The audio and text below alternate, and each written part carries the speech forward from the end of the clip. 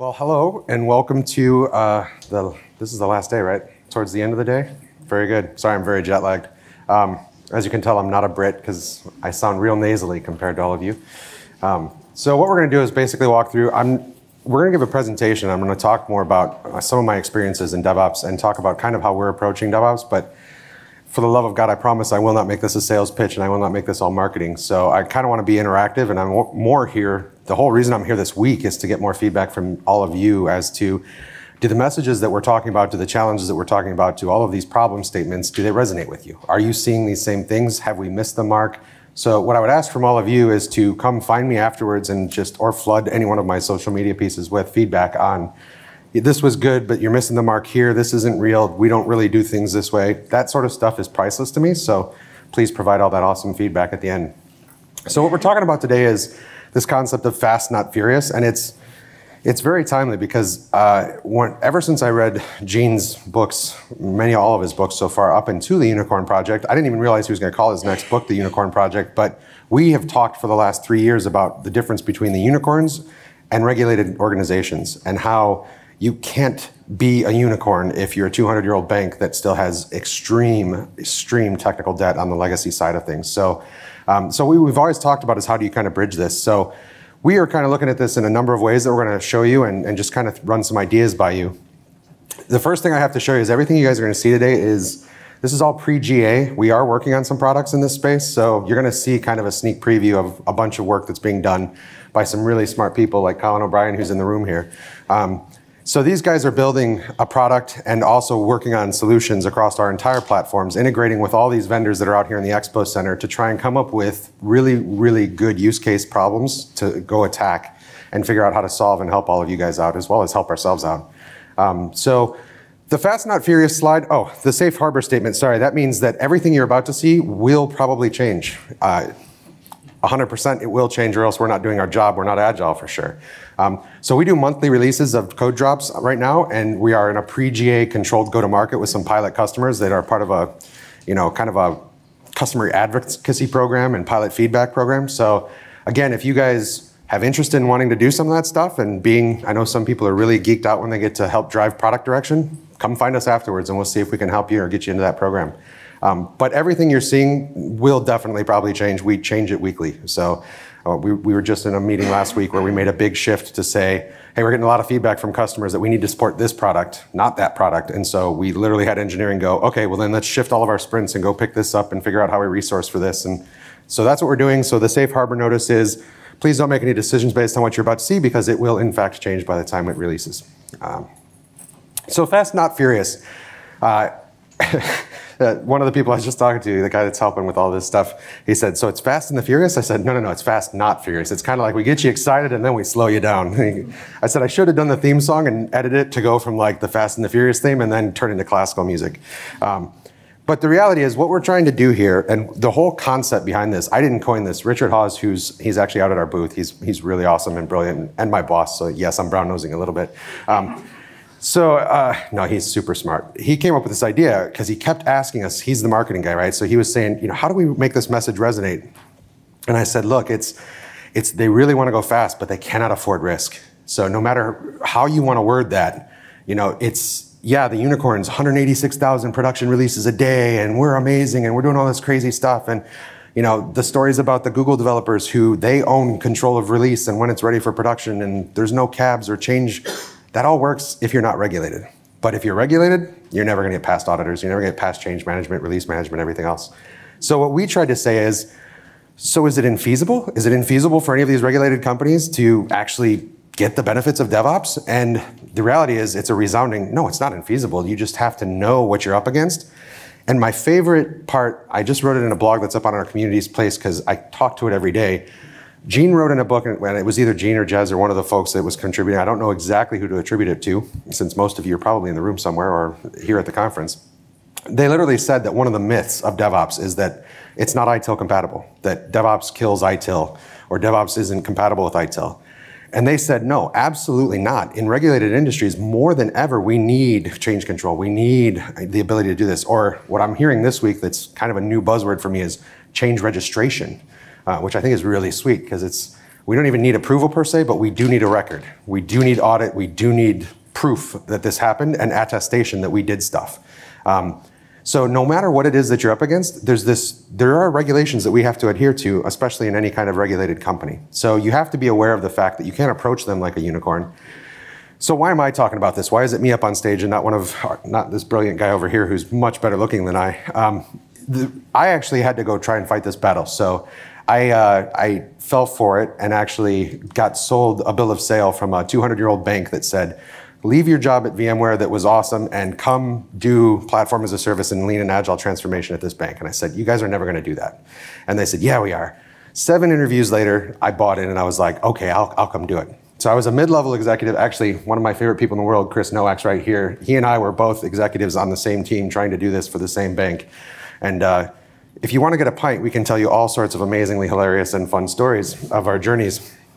But the point was, I got to this bank and I was this, techie guy coming from a Silicon Valley company, and I was ready to disrupt and change the world from within, and all these fancy buzzwords, and yeah, it was amazing. I had 4 big consulting companies with me. I had like 40 architects with me. Yeah, it was just great. And then, roughly 8 months in, we realized, oh my God, this is failing so hard. So I actually toured with Gene. I did 9 cities with him in ServiceNow when he released the DevOps handbook. And I wasn't telling the whole story. So I would tell like, this is what we planned, this is the reference architecture, this is all the goodness we did, and then I would just shut up. And he's like, why aren't you telling, what happened? I was like, oh, I don't want to talk about that. And he goes, why? I said, well, I'm at ServiceNow now, right? It's like 11 months later, like, do the math. And he goes, well, what happened? I was like, I asked to be fired, bro. It was a huge failure. And he goes, okay, let's go to lunch. So first I text my wife and I'm like, oh my God, I get to go to lunch with Gene Kim. I'm such a nerd. This is great. I'm a huge fanboy of Gene Kim's and I always will be. I don't care. So I go to lunch with him and he's like, tell me the story. What happened? And I was like, we're going to be here till dinner if I tell you all of what happened. He's like, no, let's hear it. So, okay, well, this is what happened and this is what failed and this is how this went wrong and it was all this problem and this and we ran into culture. And so I went through this whole story and he's like, dude, that's the presentation. Chuck the rest of those slides and that's the presentation. I was like, you want me to stand in front of everybody and just say how bad I failed for the last 11 months of my career? And he's like, yeah, that's where the good stuff is. like, well, I'm glad I can help you, Gene. So I iterated for about the next 6 cities walking through and every time he'd be like, ooh, I really liked that story of failure and when you got pain and misery. Can you go deeper on that? And it was like, sure, Gene. It's like, I don't have PTSD or anything about it. Let me just pop another Ativan and I'll tell the story. Yeah, anyway, so I have some history bleeding on these swords. That was the whole part of the story, was that I have some credibility in this. And Chris and I, day after day, would be in our offices and we'd be just like, why do they not get it? It's not that hard. Like, we just need to change this policy so we can get this to go. And we had what we called the water balloon effect, where, I don't know, it's a toy over in the United States that you can get for your kids. It's like a rubber tube that's like folded in on itself and it's filled with liquid. So when you try and hold on to it, you just keep squeezing and it keeps shooting out of your hand. And so we were called it the water balloon effect, because every time we fixed one problem, we would like squeeze it. Yeah, I got a handle on that problem. It would just go bloop and squeeze out of your hand. You'd be like, okay, wait, now that problem, bloop. And it was like, oh, that problem. Oh my God, how long is this? And it just was eternal. And then finally the nail in the coffin was when the corporate antibodies had come out and attacked us and everybody was seeing this was a virus that was infecting our system of 18 years of doing the old-fashioned business as usual. We all hit a roadblock where we finally hit our heads in the wall, where we said, okay, we got a system built. We have a path for .NET. We have a path for Java. We have a path for Urban Code, because Chris built this entire amazing Urban Code system. So we have these 3 factory lines. We've got them all tooled up. We're ready to go. Now we just need to go. We can do nightly releases. We're just going to try nightly, once a day. Not 186,000 times a day, 1 time a day. It's like a horse. It's not anywhere close to a unicorn. It's not even a horse. It's more like a donkey. And so we literally paint this doggy up in zebra stripes, and we're like, we're going to slap it out and send it out into the world. And the first thing they tell us all is, no, you don't get to do nightly releases into production. We're like, no, that was the whole purpose of this project was, we were going to increase flow. We were going to get stuff into our hands of our customers. We were going to compete against Wealthfront that you guys told me. They don't have a deploy cycle. They have a push button. All this stuff that they had sold me. And then they said, no, change management, we're still twice a year, every 6 months. I'm like, so what do we do with the nightly builds? And they're like, just queue them up. We'll just dump them every 6 months. I'm like, I'm not sure you guys get how this works. It's supposed to be continual improvement. Not like, let's just load a pile of crap on the truck and wait to drive it to the customers.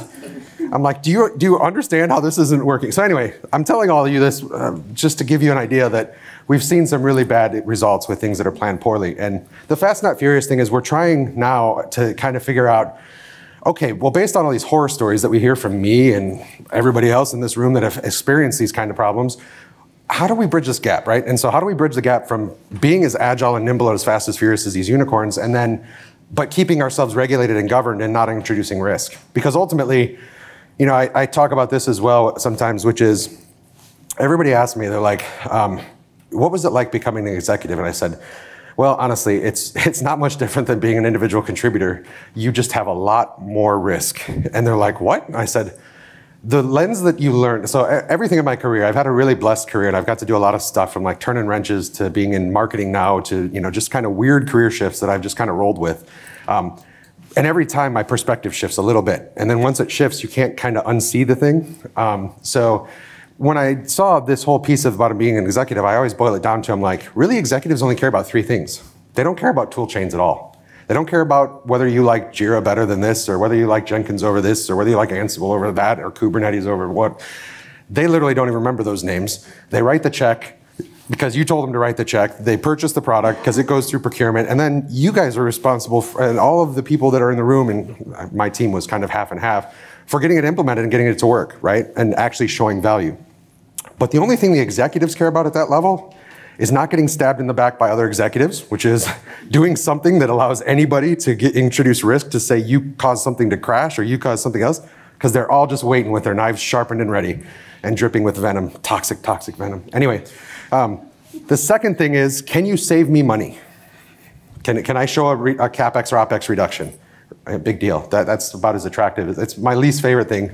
It's like saving money is, to me, the most boring conversation you can have and the most non-agile DevOps thing in the world. We're all here to disrupt the world, leave a dent in the universe, and do all these amazing things. Saving you a couple $100 million when you've got a $5 billion budget, I know that sounds crazy, but it's really not even a drop in the bucket and no one cares. The third one is my favorite thing to do, which is driving top-line revenue. So how do you make your company relevant again? How do you make yourself competitively better than anybody else in the market? That was the type of executive I loved to be, and that was kind of my, driving thing. There's a fourth one that I talk about, but not every executive buys into this one yet, but I think most of the people in the room do, and that's improving the life of your employees and making it a better place to work, making it a fun place to work. And that one, most executives sadly overlook, but it's coming around. We are definitely moving the needle on this, because they're starting to realize that this transformation to product, not project, is really, a lot of that's being driven by the fact that for years we built projects with no mind of the customer, no voice of the customer, no user experience. Now we're flipping that. So anyway, the first things that we're looking at in this space, and the whole reason I told you that story about being an executive was the risk piece. So the risk is an unacceptable factor whenever you're trying to do DevOps. Like, you can want to be as fast as you want. You can say we're going to do all these great things, but at the end of the day, and Chris and I can tell you, the second another executive can look at your executive leader and go, man, you're really sticking your neck out on this one, you better be careful. That's when life goes from first attempt in learning is what fail means to you better not mess this up. And it goes to you don't have to show any results year one because we figured out how to do it over 3 years, to you better show results year one and they better be big results. And the language just shifts immediately. And so that's what you got to get into. And it's all based on risk exposure. So you got to be careful about that. So anyway, that's the bridge. Hopefully I gave you enough background and context. So what have we found? So we went out there and said, we've talked to a lot of customers. I would talk to customers all day, every day if I could, just to hear what everybody's doing. And we've come up with really 3 unique challenges that people are having in DevOps today that we think are keeping people from achieving DevOps in regulated companies, really. And what do I mean by that? There's a person who I've blogged about, who I've copied his work, who I espouse continually. Austrian fellow, hilarious as hell for an Austrian, and has this YouTube video that literally is second to none, and I'm never going to top it, so I literally always just link to it. But Klaus Leopold, and I don't know, for all I know, Klaus could be here at this conference. Klaus Leopold did this presentation where he had been working with Barclays, and he had interviewed their team about, what measurable impact is your DevOps initiatives having? And they're like, at the end of the day, they realized 0. But if you talk to anybody on the dev team, they will literally espouse for days and stand up at conferences and be like, we are the most agile development team on the planet. We have totally, fully, successfully transformed. We are amazing. And he started to dig into it, and he's like, okay, yeah, you guys are doing a really good job from the development side. Have you fixed release management, change management, ideation? Have you fixed this? And he has this entire chart. And it's like, out of 17 stages of the full software developer lifecycle, the only thing they modified was, we can write code faster. And what's really interesting, well, he's Austrian. I don't know how he pulls this off. I would probably lose my job. But he literally had a slide that said, oh yeah, we're so effing agile, yay! Which is why I think he's brilliant and hilarious. So anyway, but then we start to dig into that. Why? Why aren't these customers seeing an improvement? It's the same exact story that Chris and I faced. Yeah, you built a Ferrari, but you get to only drive that 20 miles an hour ever. And it's like, because of regulations. We're putting a rev limiter on your system. And it's like, well, what are those regulations? And then we had Forrester and Gartner. I talked to a lot of analysts too, and they've said, yeah, the Forrester research says about 85% of our customers that have done DevOps have seen no increase in release frequency. And we go, what the hell's the problem? And they go, they can't get past their governance boards. They can't get past their regulations. They can't get past their release management. They can't get past all of the pieces that they didn't touch when all they focused in on was, and this is my biggest pet peeve in this industry, and I hope I'm not going to hurt anybody's feelings, but every time I walk into an organization, I say, let's talk about DevOps, they immediately start telling me, well, we have Jenkins and Maven and Git, and we have this, and it's, let's dive into my tool chain. And I'm like, okay, but what else have you fixed? What else are you addressing? What other processes are you fixing? And they're like, what do you mean? We're doing this. We're doing DevOps. And I'm like, okay, that's where we're starting.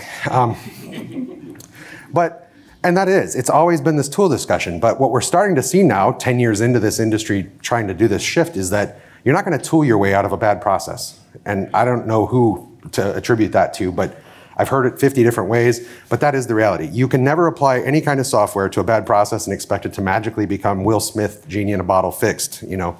So that's what we're looking at. So what do we start to see is really there's three key areas that people are having problems with. The first one is change management. By and large, it is the nemesis of DevOps, right? So if you talk to any developer and you say, all the dirty words that ServiceNow represents, CMDB, CIs, ITSM, ITOM, ITIL, if you talk about any of that stuff, most developers will literally throw you out of their office or throw a brick at you or something. And it's no fun, right? Because they hate it. And quite frankly, as an executive of a development team, I hated it. I am paying developers an insane amount of money. Some of these developers we were picking up out of Stanford and MIT, I couldn't believe how much money we were paying them. And then instead of having them write code, we're having them sit in a cab meeting, 4 hours long, where they're trying to explain that they're updating a UI element, and they get to go 17th on the list. Then we might get to them this cab meeting, or they may have to do the next cab meeting. Then you got a grumpy person in the cab meeting saying, you didn't fill out the form correctly. And now I've got a developer spending 25 days trying to get a change approved for a UI element that should have been a no-brainer. And it's like, this is a horrific waste of time, effort, talent, and everything else. And by the way, the developer might quit because they're so sick of these processes. And believe it or not, we had a 40% attrition rate at the place where I worked, which I won't name publicly because we're on YouTube's, but I do have a LinkedIn account. At any rate, we had a 40% attrition rate of new hire developers that we were hiring out of Stanford, MIT. We were trying to track, we had all these, oh God, I love these words, the incubator programs. And it was a little ASMR there for you guys later. But the incubator programs were like all these ideas of getting the best talented, most talented developers on the planet, and then putting them into this environment and going, it's going to be 8 to 10 weeks before you can write your first line of code. And they go, huh? They're like, well, we got to get you a laptop. Wait, I don't already have a laptop? And then we got to get you rights to the environment. Then we got to get you through security risk audit. And then once we get you through security risk audit, we'll get you through. 10 weeks later, these kids that are coming out of college, and I call them kids because I got gray in my beard now. They're wearing flip-flops, good old Birkenstocks with their Beats headphones on and their t-shirt sitting at their desk going, I haven't written a line of code yet. I'm not disrupting the world. I'm not leaving a dent in the universe sitting here in my cube. And they would be like, I'm bouncing. I'm going to some startup. I'm leaving. All my friends are writing cool code, and I'm sitting here doing nothing. And so that was literally 40% of the new hires, and that's insane. And literally the answer was, you guys have never heard of a virtual desktop? I mean, Jesus, how hard is this? Like an onboarding process, anything? Anyway, so I digress. But one of the biggest challenges was change, and it really, really, really, really, really, really is not the friend of development teams, or really ops even. So why is that?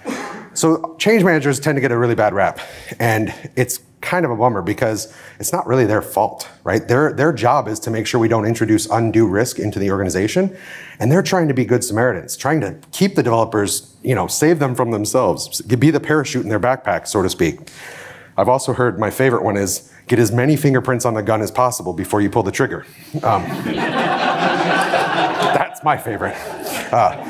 So that's what the change managers are trying to do. That's their entire job. So they're not bad people. As a matter of fact, I just worked with a woman out of Miami, and she's like, I love salsa dancing. I just wish I could go to salsa class 1 week, and I'm not sitting here. And I said, well, why can't you get out of here? And she goes, there's 400 of them. There's 4 of us. And I'm like, what? And she goes, there's only 4 people on my team, and there's 400 people in Dev and Ops that are submitting changes. We cannot hit everyone. And I go, well, so how many of those do you think you could automate? And she goes, oh my God, I could automate like 70 to 80% of them. And she goes, oh, and that's not even counting the ones that they subvert the entire process on. I'm like, wait, well, what? There's a subversion process? She goes, yeah, they call it standard change or emergency change, but effectively that just means they don't have time to wait for us, so they just go. And I'm like, oh, cool. Do they document anything? And she's like, well, they sort of do. They submit this form. They're supposed to fill everything out, but we don't even have time to check. And I'm like, oh, my dear Lord, how's that make you feel? She goes, I can't sleep. And I'm like, all right. So the first problem was, again, understanding this. It's not, change management people aren't bad people, and they're usually way understaffed, and they're trying to keep up with this massive speed that's now in the dev teams. And then the other problem was when something breaks, how do we audit it? And again, we're taking these expensive developers and spending weeks trying to gather the data and the forensics of what happened. Why? Why would anybody spend that much time to gather data that you should have just captured during the process? So that's kind of our theory on the two things. So what we're trying to do is take things from 23 days on average. That's our average right now. I always have customers say, geez, mine's like 2 months. And then I have other customers saying, yeah, we already fixed this. It's like 2 days. And I'm like, okay, cool. But on average, what we've seen is around 23 days. And then the 3 FTE weeks equivalency was for some of the customers we have in the program already. And we're taking that down to literally what we call push button audit. And this is just the way we're approaching this problem, right? Again, I'm not trying to push product on you. I'm trying to just tell you some of the problems we're thinking about and how we're looking at solving them.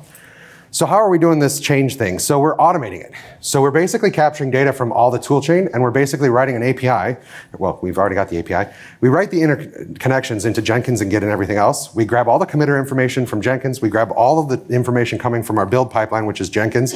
We grab all the automated test results, which we tied in through Jenkins.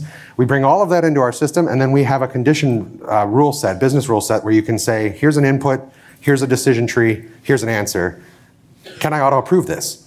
And so what we're effectively trying to do is evaluate risk, do a bunch of really cool stuff. We're even talking about machine learning and AI in this at some point. We talk about stuff like developer karma, developer FICO score, so that a guy like me that writes bad code all the time, that's why I don't write code anymore, would have like a developer score of like 7 out of 100. And then someone like Chris would have like a developer score of like 99 out of 100. Well, Chris would get special permission to actually produce code that he could push right into production, whereas me, I'd have to be babysat like 3 or 4 times and probably get turned away a lot of times. So anyway, the point is we're like talking about all these cool concepts of how can you automate a change through the process using a machine to make the decisions rather than sitting in a cab meeting that's a waste of time for everybody. The second one with the audit chain is just tying all the data together and making a report. So how we took approach to this was we didn't want to make developers or any teams lose the tools that they're already good at. So I hate these conversations, and listen, I had these conversations for years. I was an infrastructure person, so I started writing code, sucked at it, went to the infrastructure side, found out I was actually okay at infrastructure. I didn't break stuff too often. And so I stayed there for about 14 years of my life until I got into leadership, where I'm truly useless and found my niche. Once I got there, it was like this idea of I'd have a whole bunch of people from software companies come to me and try and sell me their stuff and be like, ours is better than theirs. We've got these features and they don't have these features. And I'm like, cool.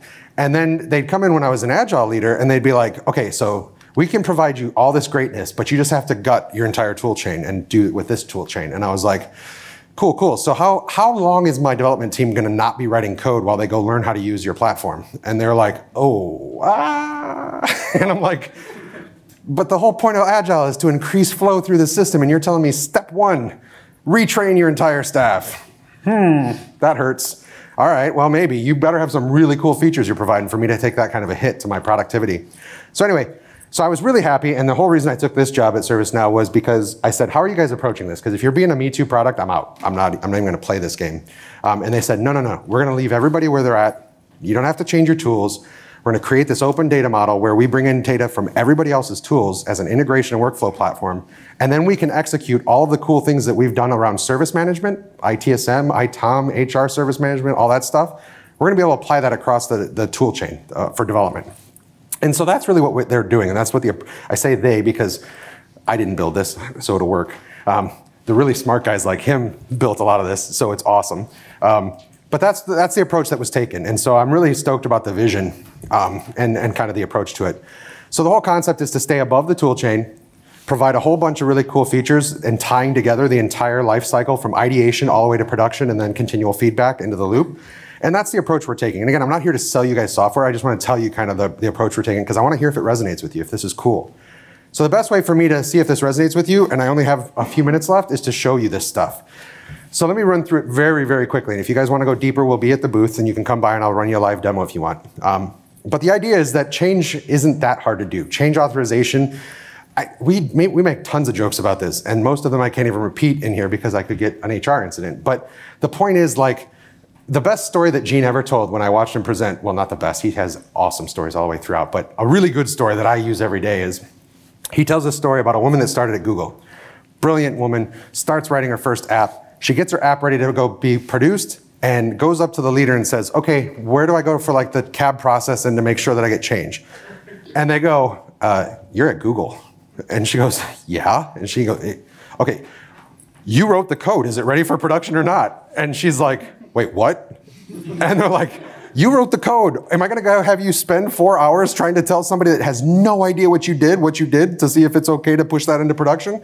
And she's like, but that's how everybody does it. And they're like, that's not how Google does it. But Google's a unicorn. So they've literally moved it, shifted it entirely left so that the entire responsibility lays in the hands of the developers themselves. Most regulated companies literally cannot do that. They just can't. There's a separation of duties. The person that wrote the code can't even do the change control, can't even approve the change, can't even push the stuff. You gotta have separation of duties. But there's no reason why we can't capture that data in real time of what's in that change and make some decisions on it using a computer that's never gonna be wrong. It's always gonna run the same rule set. It's not gonna be sad because its puppy passed away or that it's somebody yelled at him on the train or whatever. It's gonna make the same decisions all the time based on very set rules, which, by the way, auditors like. They love consistency. So that's the idea.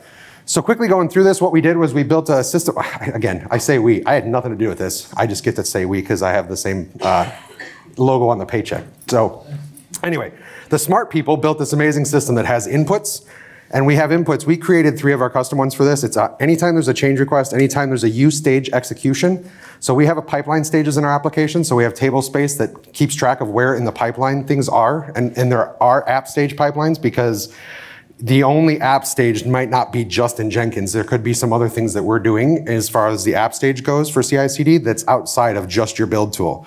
So that's why we created another construct called an app stage.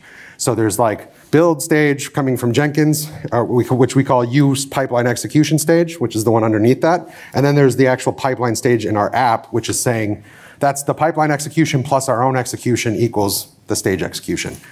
But what we're allowing to do is that's allowing us to see all the data during those points, and those can be triggers for any kind of decision tree. So if I see a trigger coming in as a change request that was automatically created, in this case, I have a 4-stage Jenkins pipeline build that does CI, UAT deploy, UAT test, and prod deploy.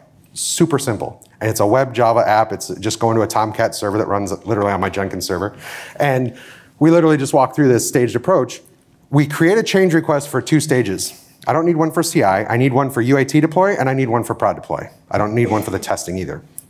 So what we do is we have a change decision tree for prod deploy and UAT deploy. It basically says, anytime I see a change request or one of these execution stages come through that's gonna trigger this incident kickoff or this decision tree, I'm gonna run these policies against it. And if I see these conditions being met, and what does a condition look like? It looks like this. So what I'll say is like, stage execution.calculated risk is low. How do we calculate risk? It's kind of cool, kind of fancy. It's going to get better over time. We're talking about using AI for this. It's pretty neat. Stage is UAT. Test cases passes percent is greater than 90%. We've actually changed that to 100 in some cases. And then this was for a healthcare organization. I put category is not HIPAA. So if it's a HIPAA one, it goes through a different rule set because we have different rules. Over here, you guys have GDPR, sorry. I always call it GDRP. You have GDPR, which is the bane of everyone's existence, I hear. No, it's there for good reason, but totally different rules. So you could put rules in here about GDPR if you wanted to. And then finally, what ends up happening is you can see that the change gets created automatically and everything flows through. I'm running really quickly because I got about 30 seconds left. But the end-to-end demo that we show is that the cool part about this is the developer never has to touch anything. They write code, they submit code, they tie a story ID to that code that they're working on, they burn down their backlog. By them copying, I always want to walk and point to something, which it's going to be hard to do here, but by them copying the story ID colon into the commit header information here, or sorry, just commit message. I called it a header and everybody said, you don't call it that. The commit message in GitHub, for example, if I copy my story ID and I hit commit, that's the end of the developer's change management process. They never have to go fill out a form. They never have to worry about anything. We took all that crap and moved it behind the scenes. So most developers I've talked to about this love that. They're like, you're taking change management completely off. I'm like, yes, we are. And they're like, well, how do you do that? And I'm like, well, what we're doing is we effectively tie that commit record. We build a work item. We tie your commit information to the job from the story ID from Jira or from Agile or from whatever other planning tool, Azure Pipelines, whatever you got for planning. And we then tie all the commit information back to that story, that epic, that art, that whatever you're doing from SAFe or however you guys do your planning. And then we basically tie this entire workflow together from there, from commits to job builds to changes to incidents to problems to events, whatever. So it's the idea of making these relationships between all the data in the pipeline and being able to report on that, create insights on that, make decision trees on that, etc. So that's the thing, and I'm running out of a lot of time here, so come by the booth and I can walk you through the demo and stuff, but the idea is that we automate the workflow through the build tools and through all the systems. We automate the change process, we automate the audit trail so you can see exactly what happened, when, and by whom. And then the biggest, coolest part about this is what we can do with all the data, which is provide tons and tons of insights and analytics around it, where we can do reporting and make, basically data-driven decisions about your CI/CD pipeline, your developers, your commit information, your ideation practices, everything. So with that, there's a lot more slides to show, but again, I didn't want to kill you with product or with any of that stuff. Hopefully what I've said has resonated with you. Please, again, the most valuable reason that I'm here in London with no sleep and tons of jet lag is that I want to hear from you guys. So please inundate me with feedback. Does this resonate? Is this cool stuff? What else would you guys want to be looking for? What would you want to see in products? We ship this fall, so you guys could help inform all this. And with that, I will shut up and let you guys get on with your day. So thank you.